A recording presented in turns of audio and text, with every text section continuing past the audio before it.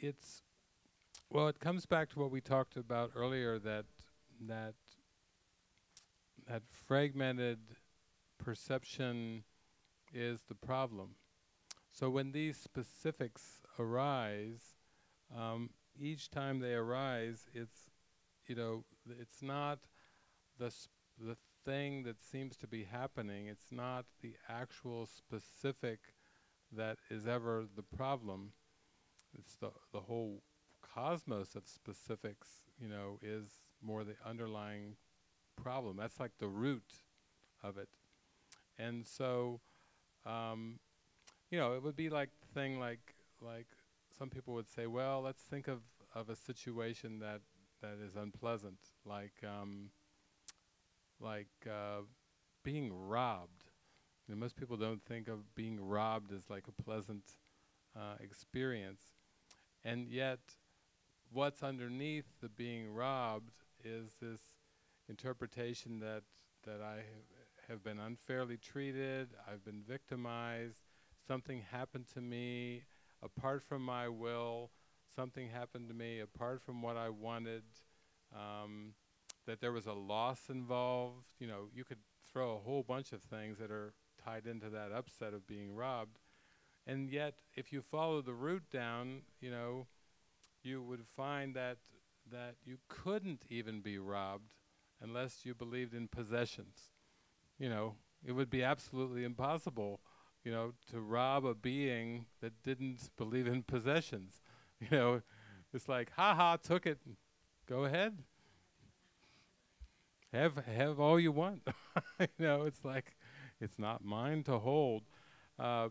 So, and some of you remember that saying, love does not possess. That's what we're going for. We're deepening into that heart space of just pure love.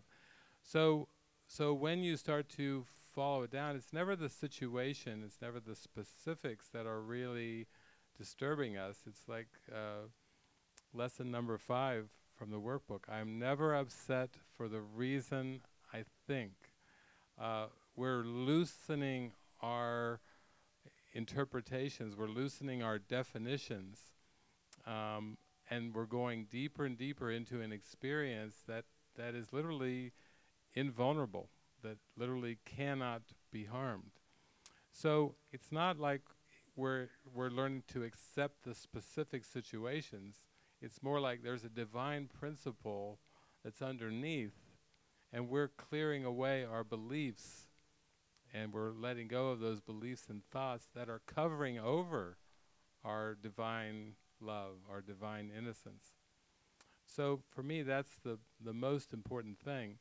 And then as you go deeper and deeper with it, it's like, I don't think it was too long ago when people have been asking me about perennial topics like, sickness and death and finances and relationships and so forth.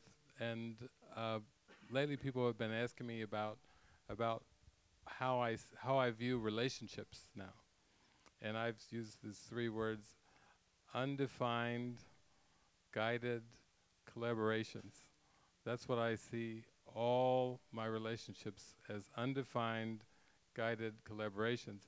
I was sharing this at the monastery. Barbara, you've been out there, and Suzanne said when I used the word undefined, she just had this, she thought to herself, oh, I like my relationships defined.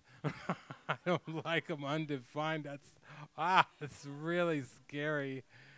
And then, but then came the guided word, like guided, guided, and then collaborations. Well, collaborations I find are fun, that it's that collaborative spirit, all working together, and this and this and this. And now it's more and more it's starting to just catch on, except that the ego doesn't like, undefined guided collaborations. It doesn't like undefined, it likes them highly defined. It doesn't like them guided, It's like, no, do what you want. Don't forget this guidance stuff, you can do just fine without guidance. And collaboration is like, no, conquest. It's like, it's not into collaboration, it's like win. I want you to win, And so, you find that it gets stirred up a bit by this, but then the more I find that I just ease into it, there's such a sense of ease, there's such a sense of relaxation. The relationships become just as easy as breathing, just there's a soft rhythm to them, and they're very loving and nurturing and everything. But as soon as you just define it, then it's like, you cross the line. That's it. You cross the line. What line? Who put the line there in the first place? It's really loosening that way. So, to really answer your question, it's not so much that that I accept specific circumstances, but it's more there's this underlying presence that's underneath, that's another way of looking at the world. And in this other way of looking, it's a state of non-judgment. When there's no judgment, all outcomes are equally acceptable. That's where the ego goes, what? What did you say? What does that even mean? All outcomes are equally acceptable. What about everything I was raised with, the good and the bad? What about morality? What does that do to morality? It's so high that it literally transcends morality. It transcends ethics, because it's peace. It's just pure peace. And peace doesn't have a judgment. Peace isn't breaking the world apart, going, oh, a little bit of this, a little more of that. Oh, you're not quite there yet, this and this. It's like full-blown love, just total, unconditional love and acceptance. But it's acceptance of the love. It's not like condoning specific, situations and saying, oh, I have to learn to, oh, this is a bitter pill, but I have to learn to swallow it.